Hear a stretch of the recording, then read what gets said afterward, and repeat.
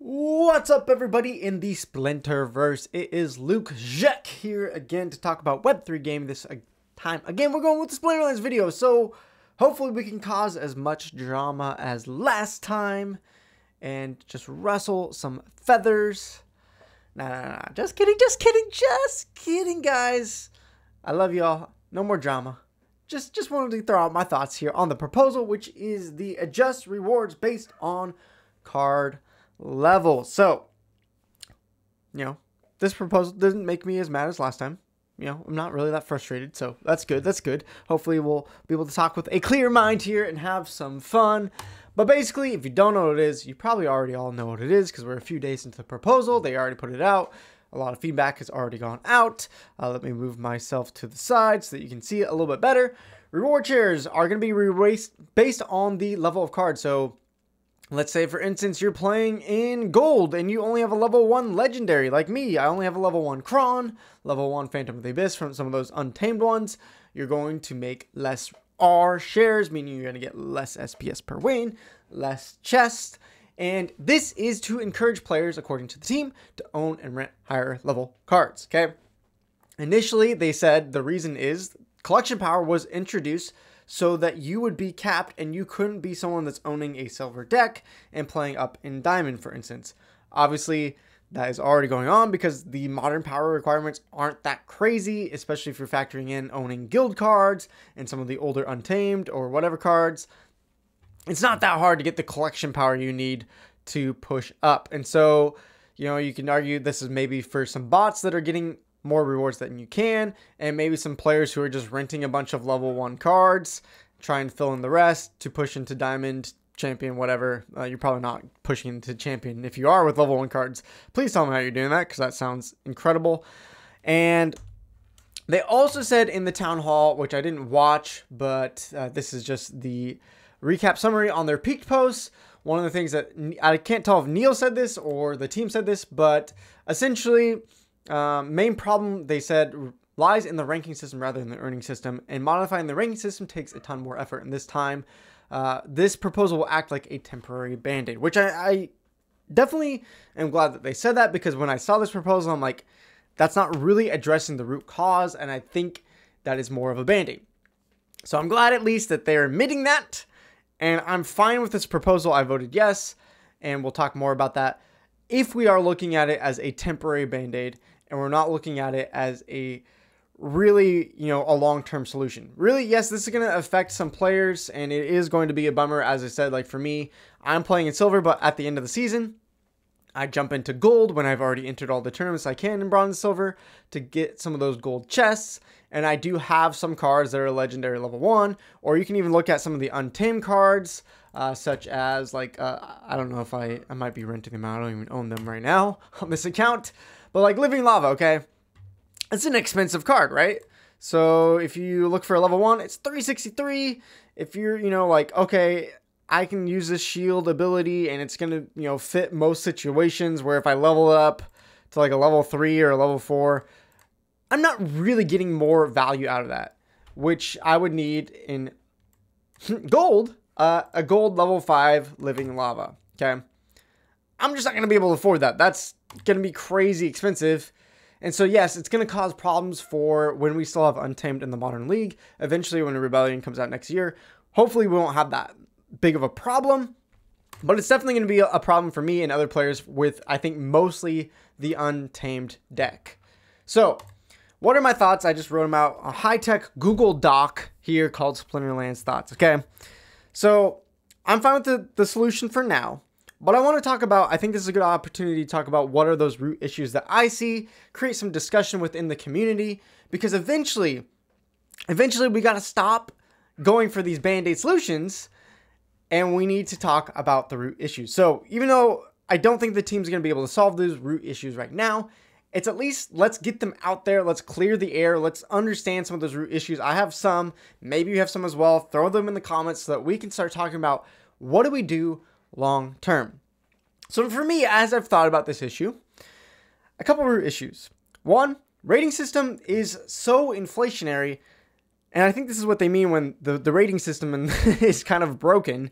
Pretty much, even if you get a 50% win rate, your ranking is going to go up and up and up, because over time people are getting higher ratings due to win rate bonuses, or sorry, win streaks, stuff like that. So everyone is climbing, and then as everyone is climbing, even if you're not doing well, yours is still going to inflate, because you're going to be playing against players who have more rating than you, which are going to boost your ratings up, because you don't lose as much when you're playing against a higher level player, and you win more when you win.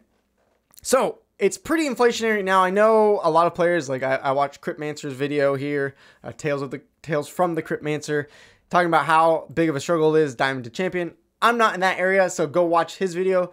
I think that's a whole different issue, but I think the rating system definitely needs a rework. But as I said, that is probably going to take a lot of time. As I said in my fix, that's going to take a lot of testing, and so yeah, I can understand, let's put a band-aid on that for now. But I think there are other solutions that we could think about, maybe before even reworking the entire rating system of the game. One problem I see, this has frustrated me for a while, and I've talked about this many times, we're pretty much rewarding people and bots for a 50% win rate. You don't have to be good at the game, you don't have to have level cards, because as long as you have a decent enough win rate, you can be a bot that sucks and still win 50% of the time, and you're gonna get eventually up to the top of silver or up to the top of gold, because over the season, your rating is inflating. So really, a lot of the people and bots are earning so much more, because we have so much money going into just winning a ranked game. And it doesn't really matter if you win 50% or 55% win rate, which I've talked about in tournaments. I think we should start rewarding tournaments way more. And I would, I know this is never going to happen, because people would freak out. I would just completely remove SPS rewards from the ranked system and put them in tournaments. You can still earn cards and packs and stuff in chess. But because to me, in tournaments, that is win to earn. That means competition. That means you have to have skill and be good at the game to earn. Rather than just coming into ranked play, it doesn't really matter how much you win. You're eventually going to get the rating that you want anyways. So in tournament, I can show you here in my wild tournament, right? I even rented for this tournament. I still got clapped, and I went 6-5, so barely better than a 50% win rate. Guess what? I don't make it to day 2. Because I don't make it to day 2, I'm stuck here with whatever that was, 84. So I stopped at 19 SPS. Versus if I made it to day 2, I could have gotten 68, maybe 173, etc., etc. You understand the concept that you have to have a better than a 50% win rate. If you want the best rewards, tournaments encourage really a 70 to 80% win rate, and to be at the top, usually a 90+% win rate, okay? So you're actually rewarding players that have skill, or, you can argue on some of the tournaments, like that wild tournament, a lot of people have really expensive decks. So, okay, we can talk about that. But I just don't like that the ranked system doesn't really lend itself to caring about win rate. So we don't have to do 0 SPS rewards. I know that's not realistic, but can we shift things around to make it a little bit more competitive? That is a root issue to me. The third one is we are really incentivizing now, especially when the reward changes went through with the last proposal, or a couple proposals ago, where now it's based on percentage per league of SPS rewards. So champion is crazy amount of rewards. Diamond went up a little bit. I think gold, silver, and bronze all trended down a little bit depending on each league. So we're really saying, guys, if you want to get rewarded in this game, move up to higher leagues beyond what your deck is really meant to do. Now, when I talked to Rogue about this, one of the things I love, he said, what I've done is stay in my lane, right? So I'm going to max out for Modern League bronze. Well, maybe not Untamed, but, get ready for having a bronze leveled deck between Chaos Legion and Rebellion eventually for Modern League. And then once I have the bronze figured out, let's move into silver, max that out. Now, once I move into silver, then we move to gold. So it's like staying in your lane until you're really maxed out and ready to progress to that next one. And that's where I've actually found the beauty in this game. I've talked about this before, but the beauty in this game is not, oh, I rented 1 or 2 decks and I was able to push into Diamond, because really, to me, that takes away the fun of the game. That makes it, oh, I rented 2 decks, so I'm really just crossing my fingers that I get the exact rule set, deck, and mana cap for those cards that I have rented. It's not even about skill. Do I get the luck of getting the right rule set that I need for the 2 rental decks? Versus, if I have a max level silver deck versus a max level silver deck, then it's actually competition. Then we're all thinking about, okay, we have to have puzzle we all have the same cards or relatively the same cards. How do we work this rule set? How do we work this mana cap? How do we work which decks are available to put out the best team? And that's where the fun, the skill of the game, the beauty of this game really comes into me. And so the problem is we're incentivizing rewards, higher leagues, but we're going to nerf the ways that you do it because we don't want you to stay, to move beyond your lane. So it's really conflicting where it's like, yes, in a silver deck, I'm going to make way more in the bottom of gold or the bottom of diamond than at literally whatever I am right now, like number 50 in silver, right? 28. Oh, I'm 28. Nice. Okay. So even if you look at these leaderboard rewards, right? Top 1 in silver, you're getting 40,000 DEC, which is what? $20 or like 10 Chaos Legion packs, right? Even less for second, for third. So unless you're top 3, you're getting like 2.5 Chaos Legion packs, or if you're not top 10, you're getting essentially 1 Chaos Legion pack worth of DEC. If you move into gold, even at the bottom or mid tier of gold from silver, you're going to earn more Chaos Legion packs, more SPS in your chest, all those things. If you move even to the bottom of diamond, right, you're going to get all of those things. So rather than me stay in silver and try to compete for these leaderboard rewards, what I'm going to do, because the reward system is encouraging me to do that, is with 8 days left, I have to now take my silver deck and I have to play in gold, which I don't want to do because, again, it takes away the fun of the game. Now I'm just hoping to face other silver players in gold instead of really competing with a max level gold deck in modern. So me, it's saying, get out of your lane because the rewards are so much more worth it. But then the fun of the game, the incentive, the idea of staying in your lane, the whole idea of not going beyond too far of your deck into the next level, really the game encourages you to do so, and then is now giving us a band-aid to say, don't do that. Well, which one is it? Do you want me to climb to higher leagues, or do you not want me to, right? So that's where the confliction comes into me. So what I would like to see is give us a reason. I think, personally, whatever percentage it is the top, let's say, top 10% of silver should have an incentive to earn more than being the bottom, whatever, 20% of gold. I should be incentivized to stay in my lane, really push to the top of silver, versus having to climb up into gold and be the bottom 20%, get blasted in gold, and have no fun.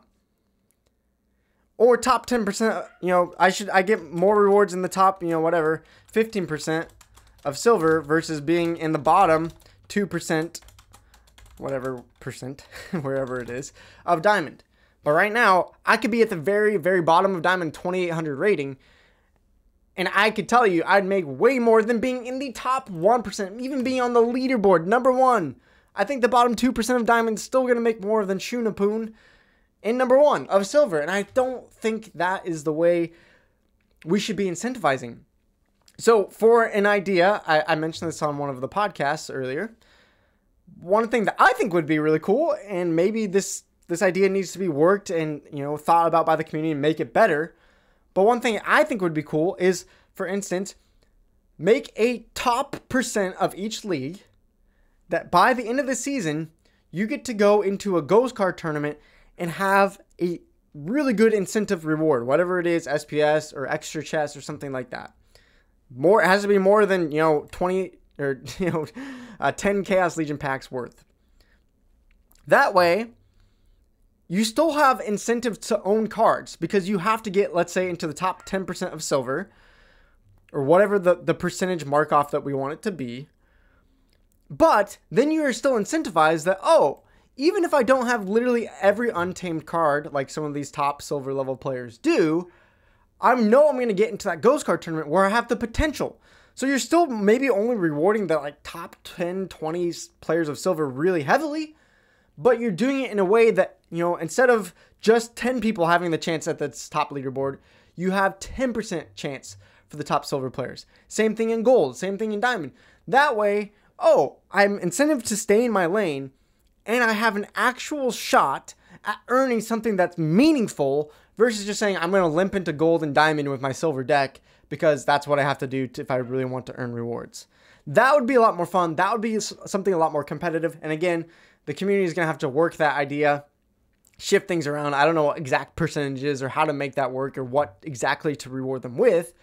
But if you do that, I think a lot more players will be willing to stick into silver, looking to make that, top 10%, top 20% leaderboard, get into that ghost card tournament, and then win number one or have a shot at number one to earn, whatever, 20 packs and, a couple hundred SPS or something crazy like that. So if you're shifting rewards just from winning a match at the bottom of Diamond to, hey, the thing that's way more meaningful is being one of the top players in silver, then you're going to have players who actually are playing in the level that they deserve and have a deck for. So that's what I mean by let's incentivize playing in your lane versus incentivizing only jumping up league and then having to say, hey, let's nerf the ways that people are doing that incorrectly. That's what I'm saying. Let's think of ways to incentivize staying in your lane and encourage players to do that rather than encourage players to go up and then slap their hand and say, no, you're doing it the wrong way. Okay? So again, I'm voting yes just because okay, whatever. Let's get this Band-Aid fix out there and then let's talk about the root problems. And I think one of the reasons I've been frustrated, and you could see it in some of my last videos, whatever that was 2 weeks ago when I caused all that drama, it's because every time you make a change, it is going to have an emotional, stressful impact potentially on players. Even if they are good changes, even if they make the economy healthier or whatever, let me just talk about the changes that I've experienced in this game for the last 13, 14 months I've been playing this game. And again, I'm not saying these changes are good or bad. I'm just saying they have a side effect to not only how you play the game, but a potential frustration or stress point for players. So, for instance, you had DC to SPS rewards, and then you have SPS rewards being instant staked. What is the side effect? Even if that's healthier, good for the game and economy, the side effect is much harder to convert progression into the game. When I came into this game and I was earning DEC, I had a chance to just instantly go buy cards or rent cards, and I could continually feel like I'm getting stronger and stronger. Number 3, you have 1 to 2 day rentals. What does that mean? Even if that means, less bots and people are exploiting and doing, 1 day rental stuff, it means more expensive for tournaments because you used to be able to just rent the cards for 1 day, which would give you both days of the tournament. Same thing with guild brawls. Same thing with ECR draining strats, where you could come in and rent cards for 1 day, drain it to 50%, and then wait 2 days to get it up to 100%. Again, I'm not saying that's a bad change. I'm saying it has a side effect to how people and I were playing the game. Then you have the reward league changes being based on percentage per league, which means lower league rewards and massive rewards in champion. Again, it's probably good for the game and the economy, but again, another point of frustration potentially. Then we have 3 max level promo cards, which means it's way more expensive to buy a max level deck for modern bronze, silver, and gold than it should be. Because now I have to buy a max level Waka, Vega, and Rooney, which I don't need a max level because I'm trying to stay in my lane of silver. So why would I need to spend $1,000 or $2,000 on these max level cards when I should in reality be able to buy individual ones and only get it to the level that I need to?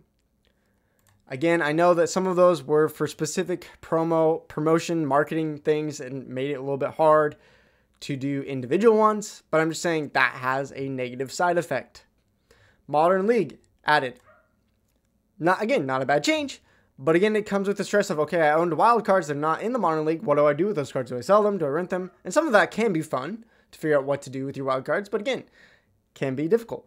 Mostly, I think Modern League was a positive, and I think it'll be even more positive, honestly, when Untamed gets out of the system, and it's just a supply where it actually fits the community right now. Changes to our shares, I couldn't really think of any negative side effects. Maybe you can. I'm pretty happy with our shares. I think it's a lot more fun. Starter cards now having penalties where you're not earning with those, or it's a penalty to how much R shares you get, which means now you have to buy starter cards or avoid using them, especially because some of those untamed ones, as we said before, pretty dang expensive. And then change number 9. Now, if this proposal goes through, non-level cards will lose some rewards, which means now we have to ditch most of our untamed cards or spend money to get them leveled up. Like a lot of money, as I just showed with the example of even getting to a level 2 Kron or a level 5 Living Lava. Like those cards are incredibly expensive. So, again, maybe there's even more changes. I don't know. I thought of 9. Maybe you guys could add to the list. Those changes can be good, but that's what I'm saying. Like, it was part of the reason why I'm so frustrated, I'm not as frustrated anymore. But it's just like every change that comes in, boom, boom, boom, boom, over time again, it does build up over time. And you're like, are these changes ever going to stop coming? Like, I'm just tired of having to continually change my strategy. And so, yes, I'm voting yes. But I think it's the time where we need to say, okay, let's stop looking at the Band-Aid solutions. Let's look at those long-term solutions. Honestly, at this point, I know people would go crazy. This would tank the game. Not going to happen. But I honestly would rather just say, let's time out rewards for like 2 months. Let's just say no more SPS rewards. Time out. And figure out the root causes. I know that's not realistic. But I'm at this point where I would rather just have us fix those long-term solutions and not even get rewarded right now. Like, I would just want to, I just really want to focus on those long-term solutions. So that's my thoughts. That's my feelings. You could disagree, whatever. But those are the types of things, even if it's not the idea of making the leaderboard ghost card tournament, even if it's not that, I think until we can figure out the rating system and do a whole rework on the rating system, my vote is, how do we actually incentivize staying in the league that you're supposed to be in based on the card levels you have? Let's encourage that with rewards, with meaningful rewards, even if it's for a small percent of players. At least it gives us a reason to stay in our lane rather than, again, moving from silver to diamond. I hope that makes sense. Those are my thoughts. I'm going to end it here. We're already at 20 minutes. Woo! A lot of talking. I like it, though. I like it. I still like this game. Still playing it. Still like you guys. So let me know your thoughts. Maybe you disagree completely. Maybe you agree. I don't know. Krills, where you at? Respond in the comments. I'll read some. For now, I'm going to head out. Maybe we'll get some gameplay or streaming on later this week. And I did move my Splinterlands TV time to 8 p.m. on Tuesdays for Pacific Standard Time, meaning if you're in Europe or the East Coast, you're probably not going to be able to tune in as much. But maybe some of you guys back in the Philippines and stuff will show up again. So much love to you all. Peace out. Have a great day, guys. And I'll see you next time. Peace.